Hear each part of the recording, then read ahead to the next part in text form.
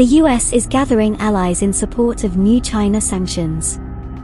The United States is working with its close partners to slap further penalties on China if Beijing decides to help Russia's assault in Ukraine. According to Reuters, Beijing has denied reports that it intends to provide military aid to Moscow and has lately revealed a plan aimed at resolving the issue peacefully. Washington is in talks with foreign partners, specifically those from the G7 nations, about new economic penalties. Many unidentified US officials told the publication that they would not disclose information about potential penalties, just stating that negotiations are underway to build the framework for potential action.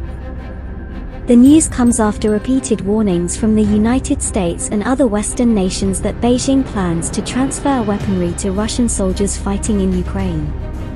During a recent interview with the Associated Press, NATO Secretary General James Stoltenberg echoed the accusations. Although we have seen some indications that they may be planning to do so, but without providing evidence, US Secretary of State Antony Blinken said that Washington would not hesitate to sanction Chinese enterprises if Beijing sent lethal aid to Moscow, stating that the move would have ramifications and consequences. Blinken also stated that he discussed the matter with top Chinese diplomat Wang Yi at their meeting at the Munich Security Conference last month. China has dismissed the allegations as speculative, claiming that it has no intention of supplying weaponry to Russian forces.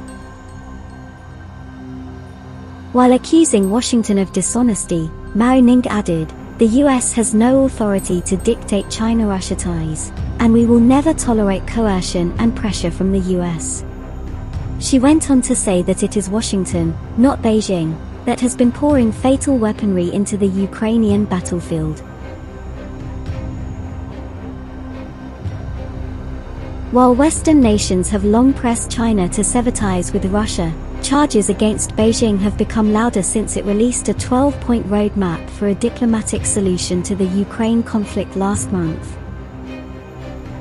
Moscow has indicated a readiness to closely examine the proposal's terms, but US officials promptly dismissed it, arguing Beijing has adopted Russia's false narrative about the war and is not serious about ending hostilities.